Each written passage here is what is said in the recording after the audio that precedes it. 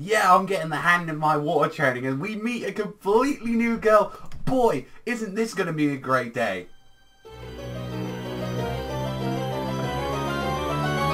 What is that sound? What the fuck? I don't know why. It's like I'm thinking this as a water temple, so I'm thinking like coming down here. It's like, yo, Asta, Noelle, you better get them iron boots down there because you about to go for a swim in that fucking dungeon. So I actually did like this chapter a lot. I thought that, you know, this one was going to be an entire, like, you know, training montage chapter, you know. It's going to be a montage. And finding out about this little friend that they have that's like, oh, by the way and all that, I'm actually trying to be an idol. Like, I'm Kahono. Like, you know, I want to be friends with you guys and all that. You know, we're 15 as well. And I like how they introduce themselves. It's like, oh, like, obviously Noelle's the one that introduces them saying, well, I'm Noelle and this is Dorkster. And it's like, you know, oh, that's Dorkster. That's an odd name. It's like, that's just like, that's the fucking name. And she's like explaining, like, I want to be like a singing, dancing, magical, using idol. And it's just like, they're both like, yo, what the fuck is an idol? Like, and they're like, this is like a rage, like this is the whole big popular thing going on right now. It's like, yeah, it's a big part of like the noble realm right now, and it's like, you know, I get to make myself super rich, and it's like, oh, so the entire thing of this character is like she likes money, she wants to be at that, and that face that she does, like that tee-hee with the little like tongue out, that is absolutely adorable. I find that funny. It's like,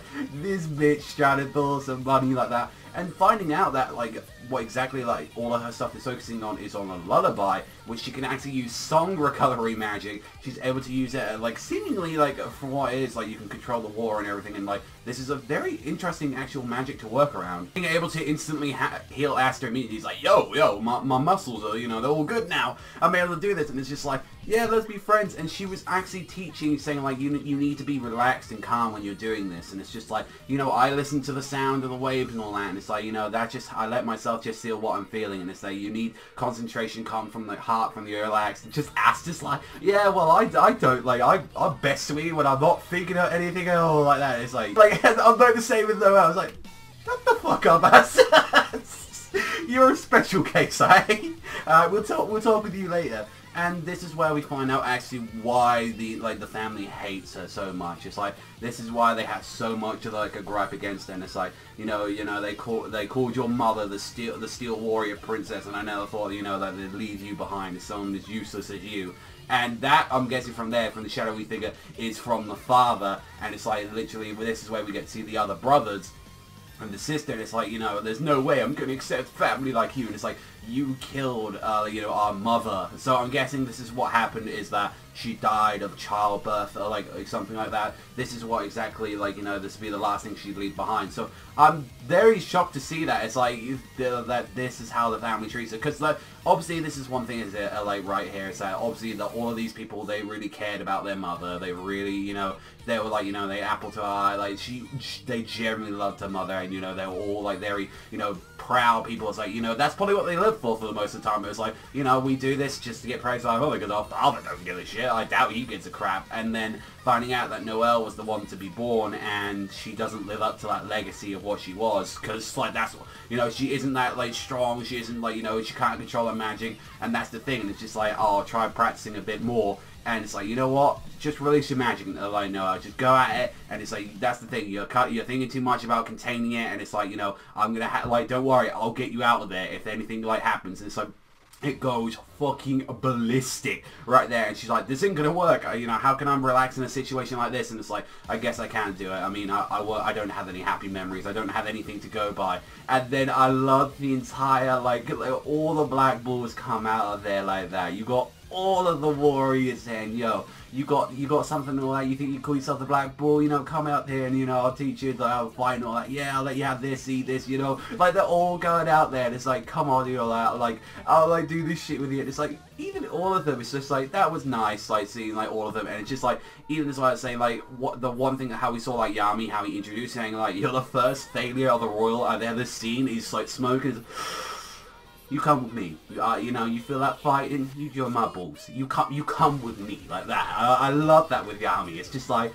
I've got this ragtag bunch of, like, guys that have their own issues, and it's like, nah, you come with me, you sort this out. And it's just like, and then she thinks of Asta, and you're like, oh, like that. It's like, you know, they acknowledge me, they gave me a mission, I want to help them, and she finally does it. She learns a new spell, which is the Sea Dragon's Cradle, and she's finally like contained it into a spear, and she's like, oh, I did it, and then my magic goes and all that. It's like, oh shit, there it goes, it's all popped, and Asta, literally like it was, catching him like that. It's like, yo, like, you know, she knows straight up, that's points up there for Asta, because she was blushing, and it's just like you don't touch me casually, you know, you block her and all that. It's like, you fucking stupid motherfucker. And it's like, ah, she's blushing, she's losing it like that, you know.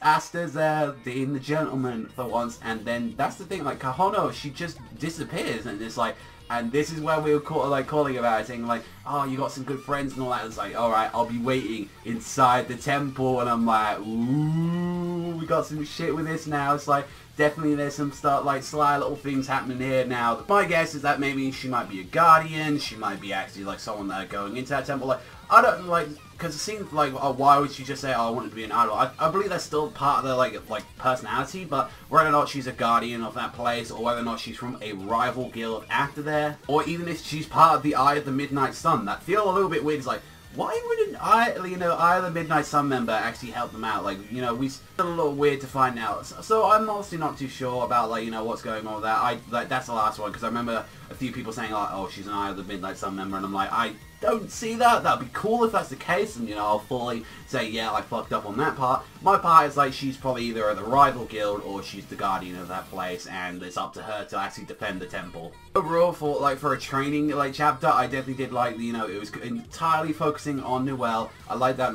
Also as well, you got this set up with this new character as well, like Kohana, and seeing, like, you know, there's some shit with her, and everyone as well, just appreciating and finding out, like, you don't need to, like, go into, like, a full massive backstory with, like, Noelle's past and seeing, like, what she's gone through. Like, you can kind of put in the pieces together what exactly she did. A lot of it, like, the whole failure stuff comes literally because, like, she had so much to live up to, and it also doesn't help that she was the one, like, that took her mother's life when she was probably in the womb. Probably the case, unless they were out and then she couldn't, like, she did something, but it's honestly just making it sound like she died when she was trying to give birth to. She died during the birthing period, so that's a little bit shitty to hear about and all that. Like to me, that's kind of one of the saddest things. Like, kind of like the world is like, if you're not growing up with loved ones around you, even if they are your real parents or not. Like, to me, it's like, you haven't got anyone like loved around you, then I feel really bad for, like, people like that. Especially, like, you know, for the case of, like, you know, some people don't have a lot in the world, you know, like, fucking real talk here, I didn't grow up with a lot. Like, you know, I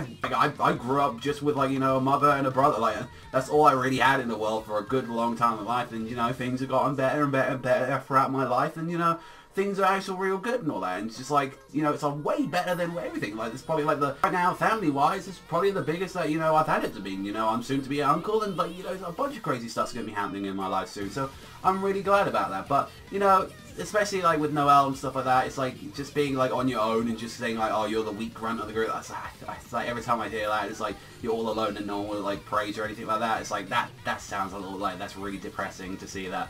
Overall, I did love this chapter, though. It didn't bring so much, though, into it. Like, it was still a nice, enjoyable chapter on its own, though. So I'm going to give this one a full 7.5 out of 10. Let me know what you think, guys, down below. Did you like this Black Clover chapter? But that is all from me, so I will thank you very much for watching, as always. I've been your host, Savagezweipanda, and I'll catch you guys next time.